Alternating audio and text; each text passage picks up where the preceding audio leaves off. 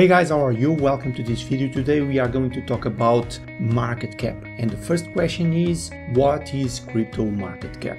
The market capitalization or the market cap is an indicator that measures and keeps track of the market value of a cryptocurrency. Market cap is used as an indicator of the dominance and popularity of cryptocurrencies. In general, the higher the market cap of a cryptocurrency, the more dominant it is considered to be in the market. So, how is market cap calculated?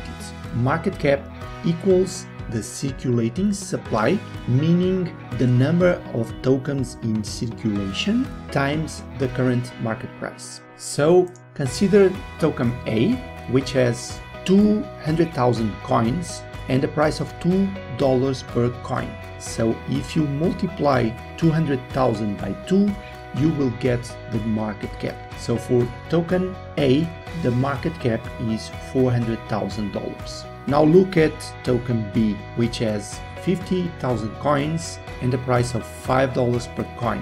50,000 times 5 equals 250,000. So the market cap for token B is $250,000. Note that although the price of token B is higher than the price of token A, the market cap of token B is lower than the market cap of token A. So if you want to know the market cap of a specific token, do you need to do all these calculations? Well, no, because you can use sites like CoinGecko or CoinMarketCap, which will give you this information. So here you have CoinGecko and you see a list of tokens of cryptocurrencies that are sorted by market cap. So you see here, this is number 1, of course, Bitcoin, number 2, Ethereum, number 3, Tether, number 4, USDC, number 5, BNB. So in this column, you have the current market cap. Take into consideration that this metric is always changing because the price is always changing.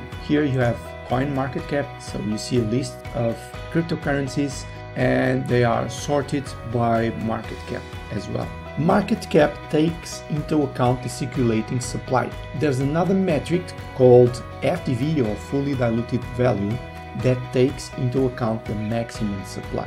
You can use this metric as well to determine the value of a token. Okay, so if you want to know more about FDV, please click the link above and watch the video. So another thing that you should consider is that the volatility is much higher on the small caps than large caps. So usually for small caps you see sharp movements in price, as for large caps you see less volatility. So large cap cryptocurrencies are generally considered to be safe crypto investments. So investing in coins with large market cap is usually a conservative strategy, and small cap cryptocurrencies are often extremely volatile and considered a highly risky investment, but sometimes with a lot of potential growth. But the question is, should you focus only on market cap to evaluate a specific token or project? No, you need to dig a lot deeper. So you need to find out what problems does the project solve,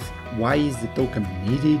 So you need to really know what is the token utility or use case. You need to take a closer look at the tokenomics, so all the metrics, market cap, FDV.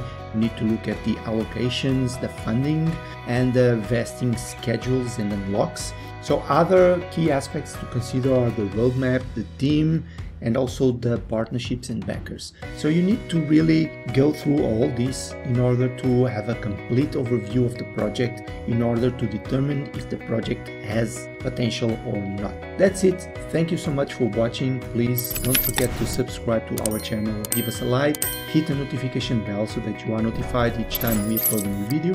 If you have any questions, please feel free to leave a comment. Thank you. Bye-bye.